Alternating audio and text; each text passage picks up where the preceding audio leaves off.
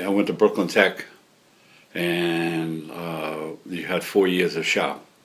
And there was metallurgy, wood, foundry. We actually did molten, melting and things like that. And I always had a liking for working with wood. Unfortunately, my business career was pushing paper all the time.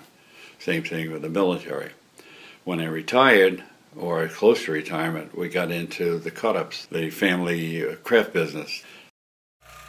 It just evolved. It was just something that I always liked to do.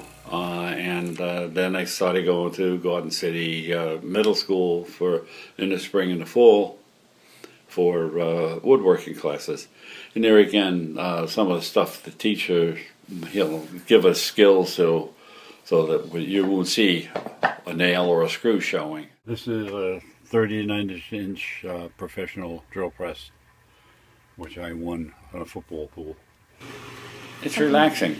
If everything else is going to hell, but you get involved in the wood, you forget about everything else, and you just get into it. What a drill press does. It's really takes you out of the routine, mundane type thing, and you get involved in it. You find that all of a sudden it's like if you read a good book or something, like you get lost in it. All of a sudden, look, holy crap, it's 1 o'clock. I gotta go to school tomorrow, something like that. So it's very relaxing, very entertaining for me.